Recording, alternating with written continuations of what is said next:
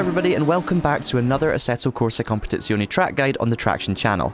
Today we have the third and final guide for the all-new American Track Pack DLC, and of course that means we are looking at Circuit of the Americas. Disclaimer, I strongly dislike this track personally, but many people love it, so I have tried my best to do it justice.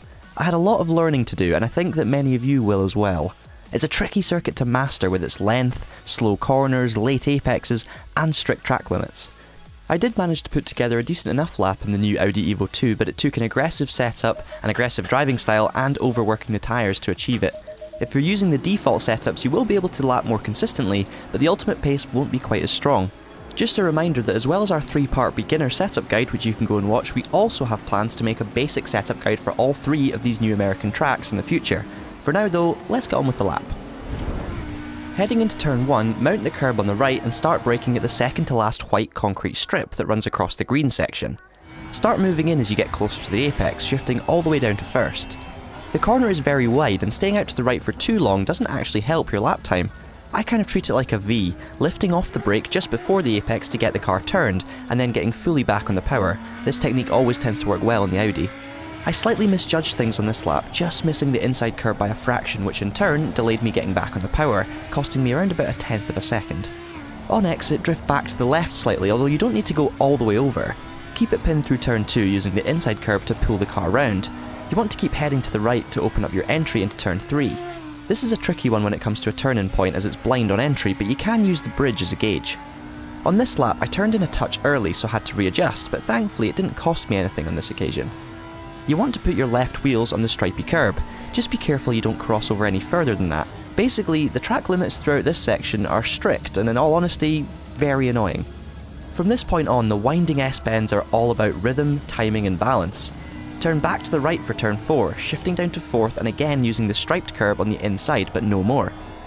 Use a little throttle to pull the car round, then another dab on the brakes and a direction change into the 3rd gear left-hander at turn 5. It's the same thing again, mount the striped curb and power out to prepare yourself for 6. This one breaks the flow a little as it's a long right-hander with a double apex. The trick is to get the car in at high speed for the first apex, then ease off as you run out a little wide through the middle of the corner and cut back across the curb for the second apex late on. Keep turning right and hauling the car over as this will open up turn 7, just watch for the car going light here. If you carry the right speed through this section, you can sway the car back to the left just as you're finished hauling the car to the right, and it all happens in one big smooth motion, but it will take you a number of laps to find this exact rhythm. Generally, it's around about halfway down that small straight between 6 and 7 that you need to head back to the left, and it just needs a brief dab on the brakes to encourage the weight transfer. Ease back on the power as you head towards the apex, nailing the stripy curb in 3rd gear. You again need to carry that steering angle and throttle all the way through the apex and out towards the exit, as you need to stay somewhat over to the left in order to open up turn 8. You will find yourself around about the middle of the road here if the speed is right, and you need to immediately jump on the brakes, shift down to 2nd and then roll into turn 9, gradually easing off the brakes as you head for the stripy curb. Keep the car in nice and tight, hugging that apex curb pretty much all the way around as you will need to be over to the right for turn 10. You've probably noticed a theme developing throughout this whole section. The car needs to roll from corner to corner, always focusing on balance and exit positioning to open up the next corner. This will take a long time to get right and there's no substitute for track time. The more laps you complete, the more comfortable you will get with the flow. The only track that took me longer to learn than this was Paul Ricard, and I still have a fair way to go. Turn 9 is where I lost the most amount of time on this lap, and it was all because of my exit from turn 8. I was impatient and got back on the power slightly too early, which put me on too tight a line heading into 9, and as you can see, forced me to readjust my steering on entry. This caused me to enter at the wrong angle and I was forced to short shift to compensate for the understeer. All in all, the mistake cost me around about 2/10, all because I didn't hug the curb all the way around, so I'll quickly show you now what it looks like when you do it properly.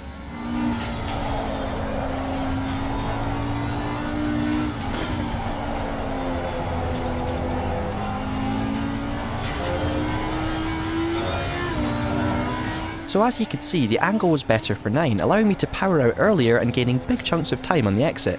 You do however still need to watch out for power oversteer, as the road is a little funny here in terms of camber, and the track limits on exit feel exceedingly harsh. Shoot down the hill, clipping the striped curb if possible for the blind kink at turn 10. Stay to the right, mounting the stripy curb with your right hand tyres and brake hard for the turn 11 hairpin at the first white concrete strip after the red section turns green. Stay out wide, shifting down to first and aiming for a late apex. Aim to get your left hand wheels on the striped curb, getting back on the power and running out to the exit curb. Exit speed here is everything, which is why a late apex with good rotation and early power application unlocks a lot of lap time. Have a nap down the back straight and stay over to the right for the turn 12 hairpin. Get hard on the brakes just before the 100 board. It's a little tricky to spot, so just make sure you know your surroundings. Again, it's a first gear corner that requires a fairly late turn in, although not quite as late on this occasion as the previous corner.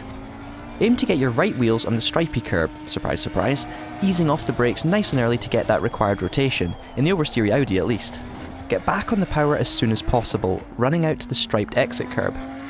Head back over to the left, straightening up the car for turn 13, and braking at the white strip of concrete just after the white sector line. Change down to second, haul the car in over the striped curb, but watching out for that nasty orange sausage curb. Ease back on the power and run out to the curbs on the exit. This is probably the trickiest corner exit in the whole lap when it comes to traction, as the corner never really ends, so you do have to be a bit patient and just remember that everyone is suffering from the same time loss. The next section is a weird one. Think Bahrain Sector 2, but, well, worse. Initially it looks like 3 corners, but it's actually just 1 corner with a curved braking zone, which you don't really need to worry about. Brake just before the elbow of the second curb sticks out on the inside. Shift down to first, heading over to the right hand side of the circuit. This will allow you to rotate the car for the exceedingly tight left-hander and allow you to apply throttle earlier. If you try and take this one from a narrow angle, you will inevitably understeer towards the outer sausage curb, and you'll be in for a wild ride. On this particular lap, I just missed the striped inside curbing, so if you can hit it, I would recommend it, but on this occasion I didn't actually lose any time, as the rest of the corner was pretty spot on.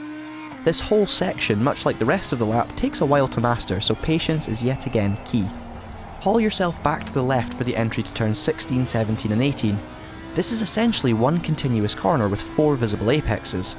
Keep it pinned on entry, pulling your car in across that striped curbing. You then have to lift slightly in order to make the curb for the second apex, before the tightening bend naturally pushes you out a little wide. Having lifted to deal with that change, you will then be able to get back on the power, pulling the car back to the inside for the third apex and holding you in for the fourth and final one as well. I suffered a little oversteer here between apexes 2 and 3, but that was down to the setup. With the safer setup in the car you won't have that problem, but you might suffer from the opposite problem, understeer. This will require you to sacrifice a little speed and lap time through this corner, but you will have a more stable experience. Keep the steering lock on as you exit, preparing for a quick change of direction into turn 19. Place your right hand tyres on the stripy curb on entry and brake just before the 50 board. Roll off the brakes nice and early and head towards the stripy curb in third gear. Get on the power as early as possible, even using a bit more of the orange curb if need be, as it tends to be pretty friendly. Open out your steering and let the car run all the way out to the right on exit. Track limits are far more lenient here than at any other point on the circuit for some reason, so make sure you exploit this. Not quite as much as IndyCar did though. This corner is much faster than you may initially believe. Just make sure your left hand wheels remain on that stripy curb. Stay right and brake for turn 20 just before the white concrete strip that runs alongside the pit lane entry line. Stay out wide and turn in late. This corner tightens more than you might think. Get all the way over the stripy curb and back on the power in second gear. Just watch out for oversteer with the awkward camber on the road. Use the exit curb, but watch out for a Thunderbird style takeoff on the sausage curbs. And that concludes the analysis, so now let's play the lap at full speed to see how it all links together.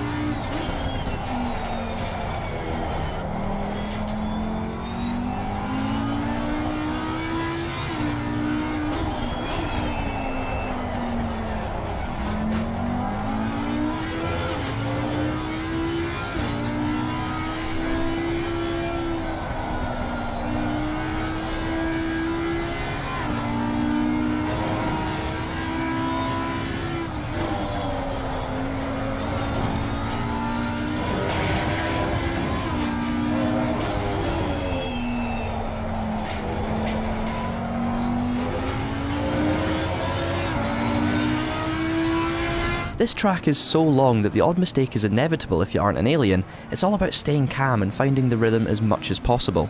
As I said earlier, make sure you're patient and give it a chance. I can understand why many people don't enjoy lapping this place, and the track limits certainly don't help, but I promise you it gets better with experience. That or you love it from the start, which many people do as well.